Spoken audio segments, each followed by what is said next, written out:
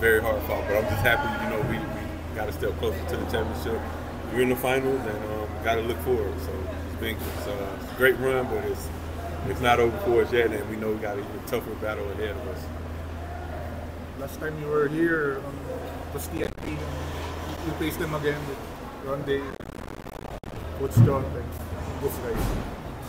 Yeah, they're gonna be tough, man. I think it's gonna be a little different. I was just talking to somebody in the locker room. You know, obviously San Miguel, they got Ginebra.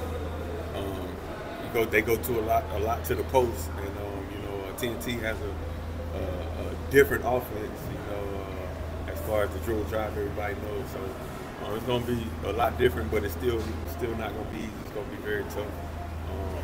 Of course, we want to, I guess you could say, try to revenge our the finals from last year, but we're just looking to take one step at a time, and not trying to get ahead of ourselves, and just expecting a hard fought, tough match from TNT. Or series, should I say, not a match, series. You and Ronde national participation games also. Oh, yeah, I got a lot of respect for him and his game, man.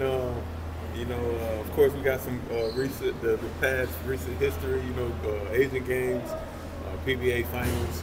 It's always an honor to play against a guy like that who's been very decorated his whole amateur and professional career in the NBA. Has been having an incredible professional career overseas as well. So I think I said this last time we played him. I've been following him ever since, you know, amateur, high school, college. You know, he's been in the spotlight. He's been, like I said, decorated and always been able to play at a high level in the NBA. You know, for me, I feel like he should be in the NBA. He's really good. So it's gonna be a fun matchup, fun for the fan, good for the fans. Hope it's entertaining. You know. Hopefully, you know, we can do whatever we got to do to come out.